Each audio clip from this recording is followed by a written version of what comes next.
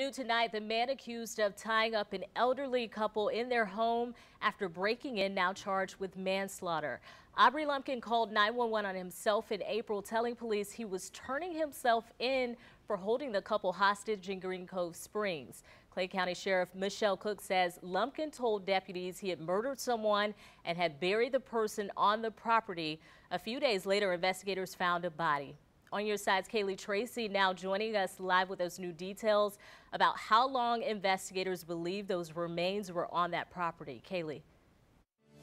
And it is a manslaughter charge. Appearing virtually before a judge Thursday, 46-year-old Aubrey Lumpkin listening to the new charges against him of manslaughter and tampering with evidence. Investigators say in April, Lumpkin confessed to killing someone and burying the victim on this property. It is apparent that the remains have been there for a while. The remains found on the same property as a home that Clay County Sheriff Michelle Cook says Lumpkin allegedly broke into, tied up the elderly couple who lives there with duct tape, robbed them, and held them hostage for more than 2 days. Lumpkin then called 911 on himself, admitting to tying up the couple and to killing someone. I'm a piece of I need medical assistance out here for this elderly couple. The couple's family says Lumpkin used to live in a home on the property with one of the couple's daughters, who neighbors say they haven't seen since 2020. According to newly released court documents, investigators found the remains of an adult female on the property.